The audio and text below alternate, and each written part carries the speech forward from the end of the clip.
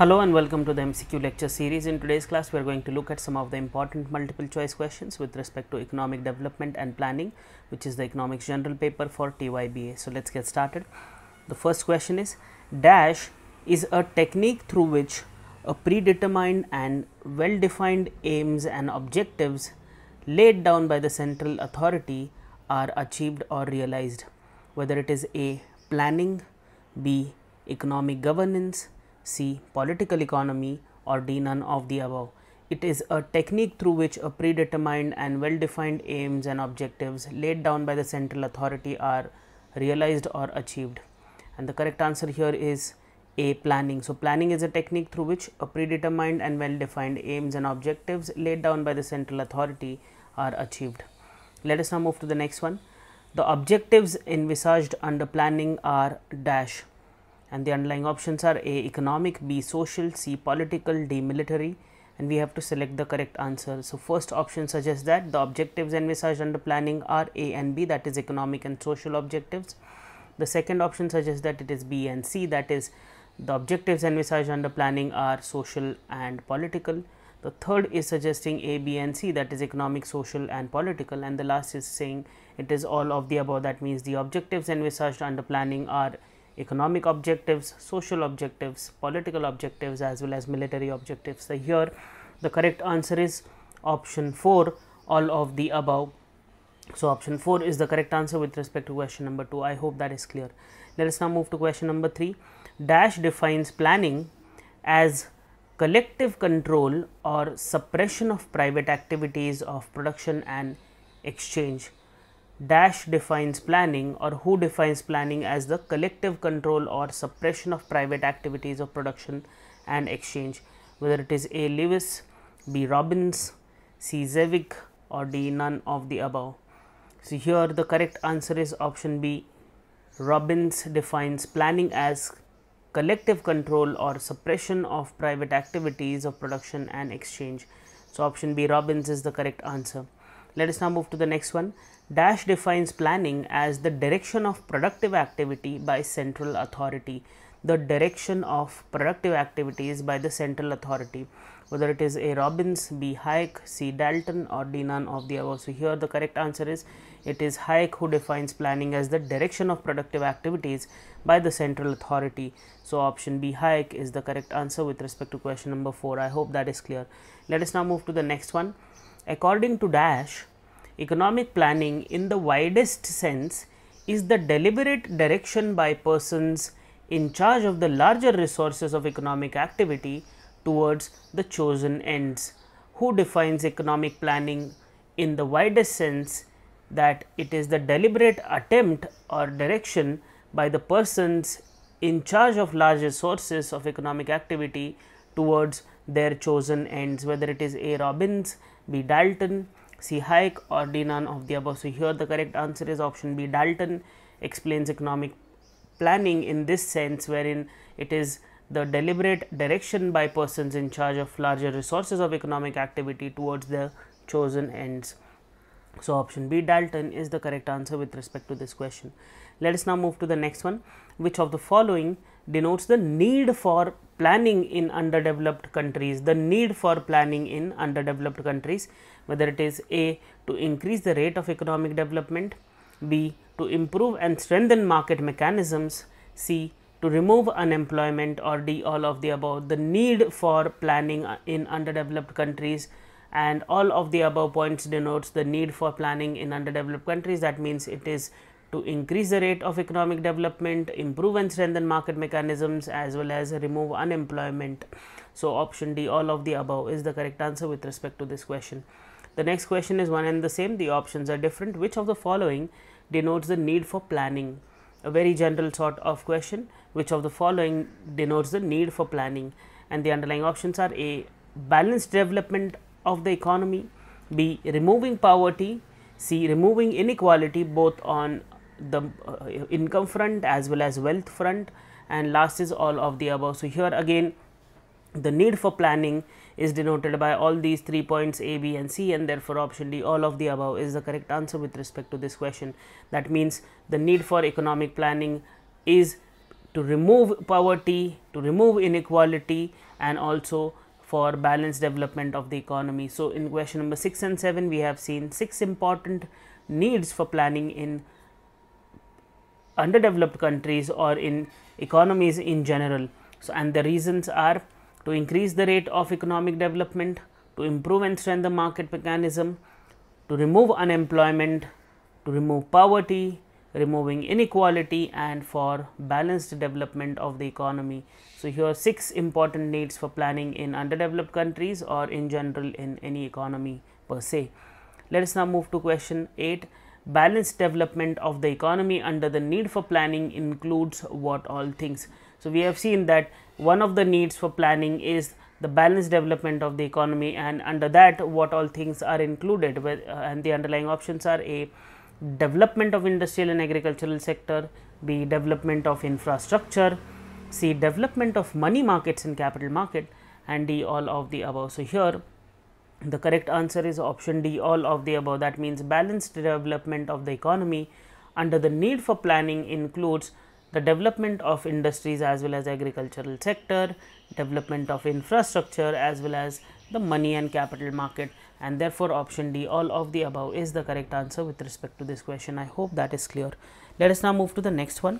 The formulation and success of a plan requires dash, or what are the conditions for formulation and success of a plan, whether it is A, planning commission, B, statistical data, C, objectives of the plan, or D, all of the above. So, here the formulation and success of a plan requires all these important things. That means it requires a planning commission, it requires certain underlying objectives of that particular plan, and also the statistical data to support that plan or to formulate that plan. So, option D, all of the above is the correct answer with respect to this question. I hope that is clear. Let us now move to question number 10. The formulation and success of a plan requires dash, again a similar sort of question, and the underlying options are A, fixation of targets and priorities.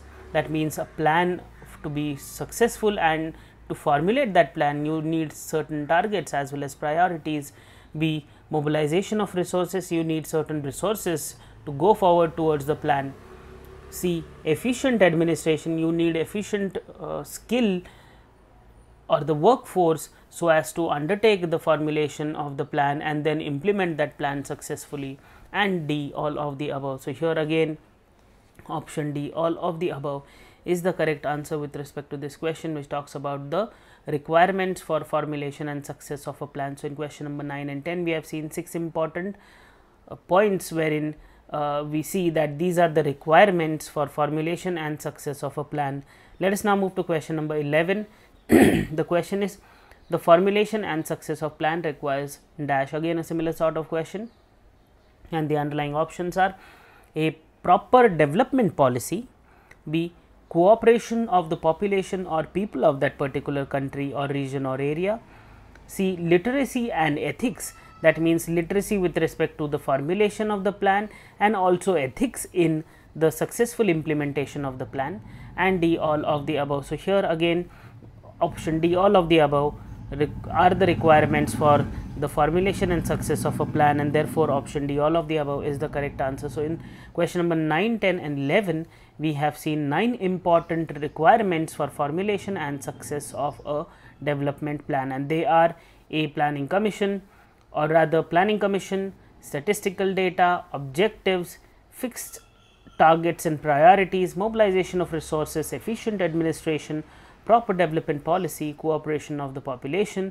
and literacy and ethics in formulation and success of a particular plan. So, or implementation of a particular plan. So, these were 9 important requirements for formulation and success of a development plan. I hope they are pretty much clear. Let us now move to the next one. Question number 12 is, development planning has to face dash problems, and the underlying options are A, inadequacy of data, B, problems of macroeconomic data, C, limitations in the use of economic models, and D, all of the above. So, here the correct answer is which of the following denotes the Problems associated with development planning, all of the above, that is option D. That means there is inadequacy of data, problems with respect to macroeconomic data, as well as limitations in the use of economic models, and therefore option D, all of the above, is the correct answer with respect to this question. Let us now move to question number 13. Question is, which of the following denotes the problems of development planning? The problems of development planning and the underlying options are A, no control over private sector plans, B, budgetary constraints, C, uncertainties, and D, all of the above. So here again option D, all of the above, is the correct answer with respect to this question. That means the problems of development planning are there is no control over private sector plans, there are budgetary constraints, and also underlying uncertainties, and therefore option D, all of the above, is the correct answer. In question number 12 and 13, we have seen 6 important problems associated with development planning, and they are inadequacy of data, problems of macroeconomic data, limitations in the use of economic models, no control over the private sector plans, budgetary constraints, as well as underlying uncertainties. So 6 important problems faced by or faced with respect to development planning. Let us now move to question number 14. Question number 14 is, dash is an integral part of a socialist society like China and Russia. Dash is an integral part of societies like the Chinese one and the Russian ones. It is a socialist sort of system, whether it is A, planning by direction, B, planning by inducement, C, planning by finances, or D, none of the above. So here the correct answer is, it is planning by direction is an integral part of socialist societies like China and Russia. That means the Socialist Party has entire control over the directions in which the money has to be induced or the money has to be planted so as to bring about development. So here option A, planning by direction, is the correct answer with respect to this question. Let us now move to the next one. Dash is a democratic planning, which means that planning is done by manipulating the markets. Dash is a democratic planning, which means that planning is done by manipulating the market, and the underlying options are A, planning by direction, B, planning by inducement, C, planning by finances, or D, none of the above. So here the correct answer is, it is planning by inducement is a democratic planning, which means that planning is done by manipulating the markets, and therefore option B, planning by inducement, is the correct answer with respect to this question. I hope that is clear. Let us now move to question number 16.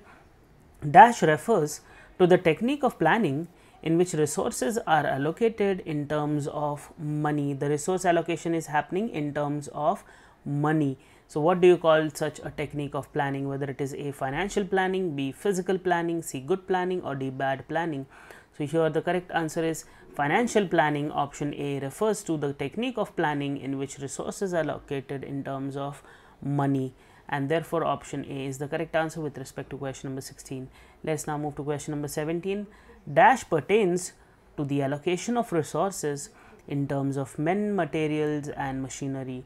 Here the allocation of resources is happening in terms of men, materials, and machinery. So whether it is A, financial planning, B, physical planning, C, good planning, or D, bad planning. Very obvious to answer this question that it has to be physical planning, because men, material, and machinery is involved in terms of resources per se. So option B, physical planning, is the correct answer with respect to this question. Let us now move to the next one. Dash refers to long-term planning in which long-range targets are set in advance for a period of 15 years, 20 years, or 25 years. So what is happening is, it is a long-term planning in which long-range targets are set well in advance for a period of 15, 20, or 25 years, whether it is A, annual planning, B, long-term planning, C, perspective planning, or D, short-term planning. So here the correct answer is, it is a long-term sort of a planning in which long-range targets are set in advance for 15, 20, 25 years. So it is a perspective sort of a planning. So option C, perspective planning, is the correct answer with respect to this question. I hope that is clear. Let us now move to the next one. A perspective plan is often split up into short-term plans of 5 years, and these are further subdivided into 12-month plans known as dash. So there's a big plan or a long-term plan with long-range targets. You subdivide that into short-term plans of 5 years, and these 5-year plans are further subdivided into 12-month plan known as A, annual planning, B, long-term planning, C. Perspective planning, or D. Short term planning. Here 12 months period, so it has to be annual planning, and therefore option A, annual planning, is the correct answer with respect to question number 19. I hope that is clear. Let us now move to question number 20. 20 is dash refers to planning which is based on the principle of decentralization in operation and execution of national plan. A principle on which it is dependent, this plan is called as the principle of decentralization, in which the operation as well as execution of the national plan is decentralized. So, whether it is A. operational planning, B. indicative planning, C. imperative planning, or D. none of the above. So, here the correct answer is option B. Indicative planning refers to the planning in which is based on the principle of decentralization in operation as well as execution of the national plan. So, option B, indicative planning, is the correct answer with respect to question number 20. I hope that is clear. Let us now move to the next one. Indicative planning is also known as what? And the underlying options are A. hard planning, B. soft planning, C. easy planning, or D. none of the above. So, here the correct answer is indicative planning is also known as option B, soft planning.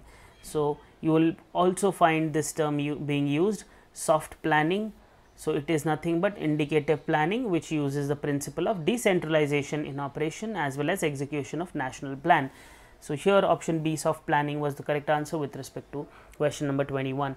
Let us now move to question number 22. The question is dash planning is peculiar to mixed economy of France, in which the private sector is neither rigidly controlled nor directed to fulfill the targets and priorities of the plan. This is only limited to the economy or mixed economy of France. So, here what do you call such a planning? Whether it is A. operational planning, B. indicative planning, C. imperative planning, or D. none of the above. So, here the correct answer is it is indicative planning, which is peculiar to the mixed economy of France, in which the private sector is neither rigidly controlled nor directed to fulfill the targets and priorities of the plan.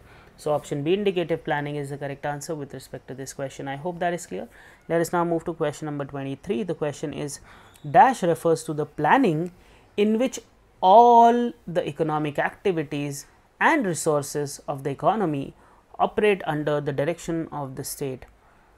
A planning wherein all the economic activities and resources of the economy operate under the direction of the state, and the underlying options are A. development planning, B. indicative planning, C. imperative planning, or D. none of the above. So, here the correct answer is it is the imperative planning. So, the examples of imperative planning can be China and Russia, the socialist economic system wherein everything is under the state. So, option C, imperative planning, is the correct answer with respect to question number 23. Let us now move to question number 24. Dash plan lays down definite aims and objectives which are required to be achieved during the plan period, usually 5, 6 and 7 years targets or objectives, whether it is A. rolling plan, B. fixed plan, C. demo plan, or D. none of the above.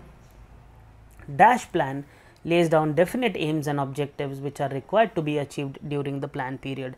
So, here the correct answer is it is a fixed plan which has definite aims and objectives which are required to be achieved during that plan period. So, option B, fixed plan, is the correct answer with respect to this question. I hope that is clear. Let us now move to question number 25. The question is dash refers to planning where 3 distinct plans are made. The first plan is for current year, the second for a short term of 4 to 6 years, and the third one for 10, 15 or 20 years, whether it is A. rolling plan, B. fixed plan, C. natural plan, or D. none of the above. So, here the name itself suggests from the option that there are 3 distinct plans which are made, and then it is happening on a rolling basis. That means the targets are achieved during the current year for a period of 4 to 6 years and then for a period of 10 to 15 years. So, it is A. rolling plan. So, it is rolling plan refers to planning where 3 distinct plans are made. First is for the current year, second for 4 to 6 years, and the third one for a long range or long term period. Option A, rolling plan, is the correct answer. Let us now move to question number 26. Which of the following denotes the economic objectives of planning? Here I am specifically looking at the economic objectives of planning, and the underlying options are A. reducing inequalities on both the fronts, that is in terms of income as well as wealth, B. Higher economic growth. C. Achievement of full employment or achieve full employment, and D. All of the above. So, here which of the following denotes the economic objectives of planning? All the three are economic objectives of planning. That means reducing inequalities of wealth as well as income, higher economic growth and achievement of full employment. So, option D, all of the above is the correct answer with respect to this question. Let us now move to question number 27, a similar sort of question. Which of the following denotes the economic objectives of planning? And the underlying options are A. Self-reliance, B. Elimination of extreme poverty, C. Modernization of various sectors, and D. All of the above. So, here again option D, all of the above is the correct answer with respect to the economic objectives of planning. That means we have to go towards something called as self-reliance, then we have to move towards something called as elimination of extreme poverty as well as modernization of various sectors. So, we have seen 6 important objectives of, or economic objectives rather, of planning. They are reducing inequalities both in terms of income and wealth, higher economic growth, achievement of full employment, self-reliance, elimination of extreme poverty and modernization of various sectors. So, 6 important economic objectives of planning. I hope they are clear. Let us now move to question number 28. Which of the following denotes the social objectives of planning? Here specifically we are looking at the social objectives of planning, and the underlying options are A. To bring social justice, B. To bring social welfare and development, C. To work towards optimum utilization of available resources, and D. All of the above. So, social objectives of planning are denoted by all of the above points. That means to bring about social justice, social welfare and development, as well as to work towards optimum utilization of the available resources, and hence option D, all of the above is the correct answer with respect to the same. Let us now move to question number 29. The question is which of the following denotes the social objectives of planning? Similar sort of question, and the underlying options are A. Reduce inequality in terms of social, cultural, regional and political spheres, B. To improve the standard of living of the people, C. To create educational, health and employment schemes, and D. All of the above. So, here again the correct answer is the social objectives of planning are denoted by option D, all of the above points. That means to reduce inequalities in terms of social, cultural, regional, political spheres, improve the standard of living of people, to create educational, health and employment schemes so as to generate income or help them generate income, and hence all of the above is the correct answer with respect to the same. So, in question number 28 and 29 we have seen 6 important social objectives of planning. They are to bring about social welfare and development, to bring social justice, work towards optimum utilization of available resources, reduce inequality in terms of social, cultural, regional and political spheres, improve the standard of living of masses, create educational, health and employment schemes so that they can have certain income with respect to these skills which they adhere to or they acquire. So, option D, or in both the cases, was the correct answer with respect to both these questions, and we have got 6 important social objectives of planning. Let us now move to question number 30. Question is which of the following denotes the political objectives? So, in the previous questions we have seen economic and social objectives. Now, we are moving towards the political objectives of planning, and the underlying options are A. Promote defense, B. Maintenance of internal peace in the country, C. Foster cooperative federalism, and D. All of the above. So, political objectives of planning, option D, all of the above are the political objectives of planning. That means promoting defense, maintenance of internal peace as well as moving towards cooperative federalism, and therefore, option D, all of the above is the correct answer with respect to this question. I hope all the 3 important objectives are pretty much clear. That means the economic objectives of planning, the social objectives of planning and the political objectives of planning are pretty much clear. Let us now move to the next one. Dash is the premier policy think tank of the Government of India to foster cooperative federalism in the country through bottoms up approach. Which institution is the premier policy think tank of Government of India? Whether it is A. Niti Aayog, B. the Press Information Bureau or PIB, C. the Planning Commission, or D. all of the above. So, here the correct answer is Niti Aayog is the premier policy think tank of the Government of India to foster cooperative federalism in the country through bottoms up approach. Planning Commission was the think tank. It was replaced by Niti Aayog. So option A, Niti Aayog, is the correct answer with respect to question number 31. Let us now move to question number 32. Question is, who is the current CEO of Niti Aayog?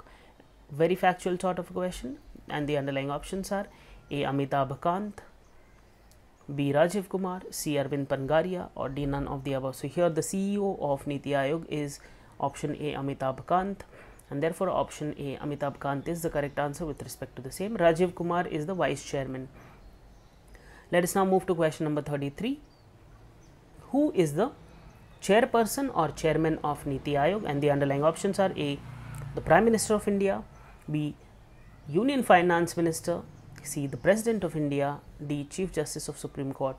Here the correct answer is the chairperson or the chairman of Niti Aayog is the Prime Minister of India. Currently it is Narendra Modi. So option A, Prime Minister of India, is the chairperson of Niti Aayog, is the correct answer with respect to this. So the vice chairman is Rajiv Kumar, chairman is Narendra Modi, and CEO is Amitabh Kant. I hope all these important persons or important chairs are pretty much clear. Let us now move to question number 34. Niti Aayog replaced dash, whether it is A, FIPB, that is Foreign Investment Promotion Board, B, Planning Commission, C, Planning Board of India, or D, none of the above. So the Niti Aayog replaced the Planning Commission. So option B, Planning Commission, is the correct answer with respect to this question. I hope that is clear. Let us now move to the next one. The National Institution for Transforming India, or Niti Aayog, was established on dash, whether it was established on 1st of January 2015, 1st of February 2015, 1st of March 2015, or 1st of April 2015. So here the correct answer is the National Institution for Transforming India, or Niti Aayog, was established on option A, 1st of January 2015, and therefore option A is the correct answer with respect to the same. I hope that is clear.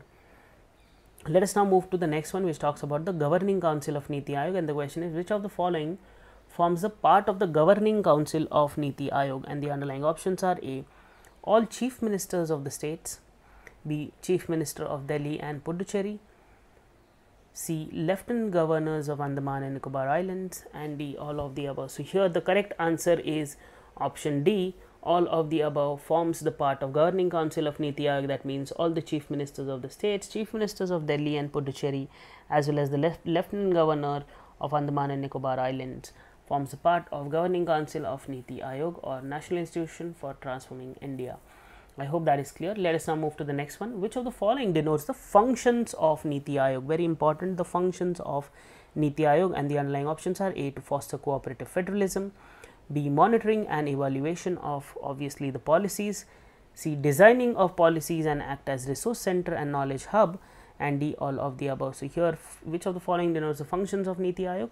All of the above are the functions of Niti Aayog. That means to foster cooperative federalism, monitor and evaluation of policies, designing of policies, and acting as resource center and knowledge hub for research obviously. So option D, all of the above, is the correct answer with respect to question number 37. Let us now move to question number 38. Which of the following denotes the objectives of Niti Aayog? Straightforward objectives of Niti Aayog, and the underlying options are fostering cooperative federalism, formulate plans at village levels, economic policy that incorporates national security interests, and all of the above. So here the correct answer is, which of the following denotes the objectives of Niti Aayog? All of the above. That means fostering cooperative federalism, formulate plans at village level, economic policy that incorporates national security interests. Option D, all of the above, is the correct answer with respect to question number 38. Let us now move to question number 39. Again, a similar sort of question which talks about the objectives of Niti Aayog. The question is, which of the following denotes the objectives of Niti Aayog? And the underlying options are A, undertake constant innovative improvements, B, create knowledge, innovation and entrepreneurial support system, C, focus on technological upgradation and capacity building, and D, all of the above. So here again, which of the following denotes the objectives of Niti Aayog? The correct answer is option D, all of the above. That means undertake constant innovative improvements and create knowledge, innovation, entrepreneurial support system, focus on technological upgradation and capacity building. So option D, all of the above, is the correct answer. Let us now move to the last question, 40th question. Which of the following denotes the objectives of Niti Aayog? And the underlying options are: A, platform for resolution of intersectoral and interdepartmental issues; B, state of art resource center for research on good governance; C, partnership with national and international think tanks; and D, all of the above. So here again, option D, all of the above, is the correct answer. That means in question number, or in the last 3 questions we have seen, that is 38, 39, 40, we have seen 9 important objectives of Niti Aayog, and they are: first one, fostering cooperative federalism; second, formulate plans at village level; third is economic policy that incorporates national security interests; fourth is undertake constant innovative improvements; fifth is create knowledge, innovation and entrepreneurial support system; sixth is focus on technological upgradation and capacity building; seventh is platform for resolution of intersectoral and interdepartmental issues; eighth is the state of art resource center for research on good governance; and ninth is the partnership with international and national think tanks. So 9 important objectives of Niti Aayog. I hope they are pretty much clear. So thank you so much, and all the best for your exams.